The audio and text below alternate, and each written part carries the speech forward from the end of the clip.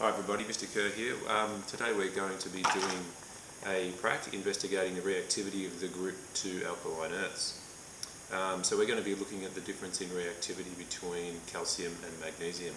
So what I've set up here is a few test tubes. I've got 2 test tubes here. It's a magnesium strip. I'm not sure if you can see that in the video there. Magnesium in this one. And then we have a strip of calcium in this one. So we have magnesium and calcium, sorry about that. And the first reactivity that we're going to investigate is just reactivity with some water. So I've got a beaker here and we've got some boiling water. I'm going to pop that in there.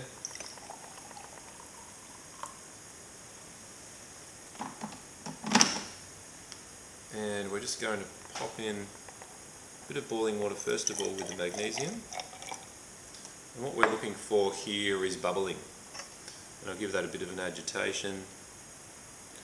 And I'm not really seeing too much bubbling there. I'm not sure if you can make that out on the video. Not getting any bubbling at the moment. So we'll see if we can heat this up on the Bunsen burner to get some more bubbling happening. Of course, bubbles being an indication that a reaction is happening.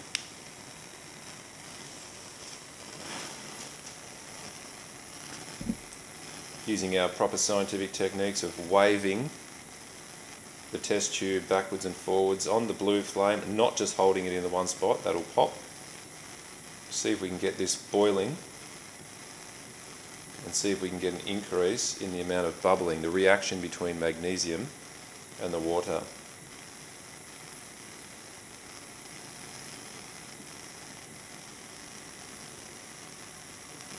Still not much bubbling happening there. I don't know if you can make that out in the video, but nothing really happening there at the moment.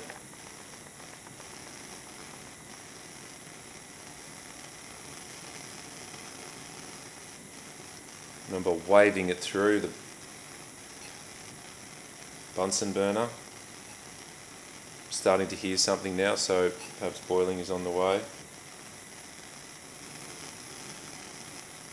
Getting some condensation in the test tube.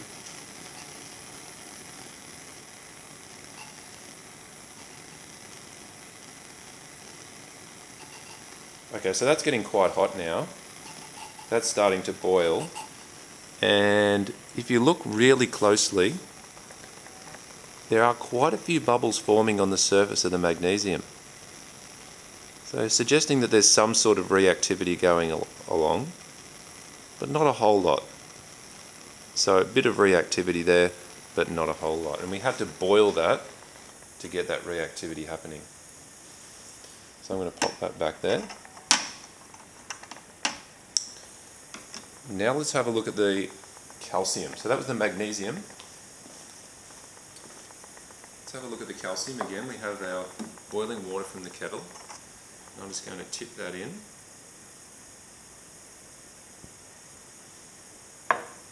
Just give that a bit of agitation.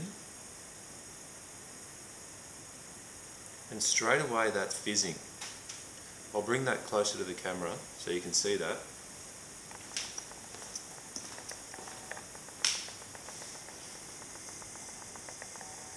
But you can see that fizzing away. So the magnesium just forms some bubbles only after a lot of heating with the test tube, and now it's quite a vigorous reaction. We get a milky powder, milky solution forming, lots of bubbles. You might be able to hear it there as well.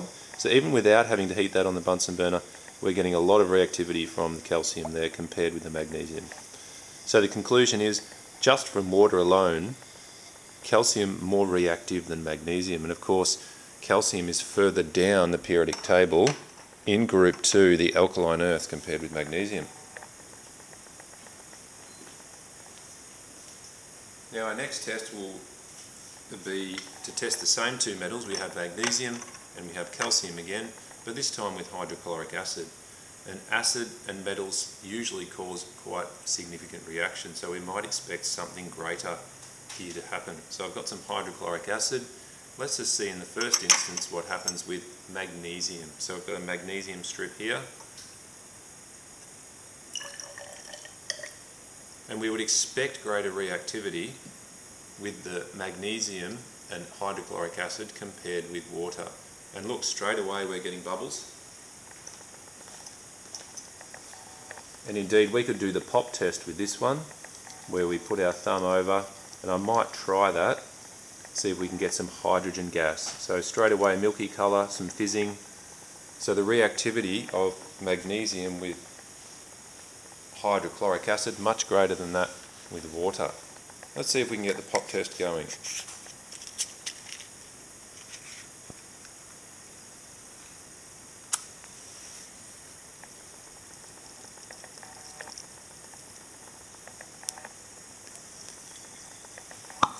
There we go.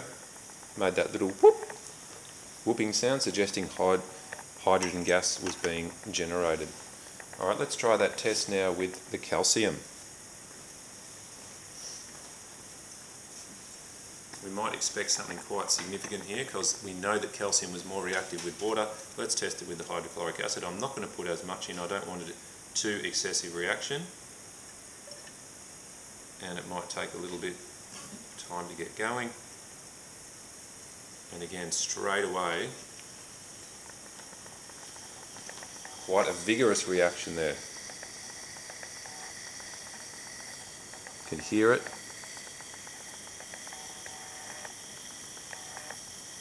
See that reaction, again, calcium more vigorous reaction than magnesium. See if we can get the pop test going again. It's my last match.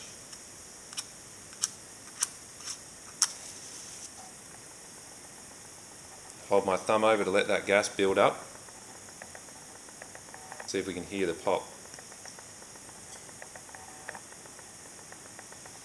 Didn't work on that instance, but in any case the reaction was much more vigorous, and look, that metal has completely dissolved there for the calcium, but for the magnesium we can see the strip is still there. It's turned white now as the oxide is formed. The conclusion, calcium much more reactive than magnesium, and if we see in the group 2 alkaline earths that calcium is located beneath magnesium in that group 2, suggesting that the further down that group we go, the more reactive that we get. Well, I hope you've enjoyed the video, and I hope you're enjoying learning at home. Thanks.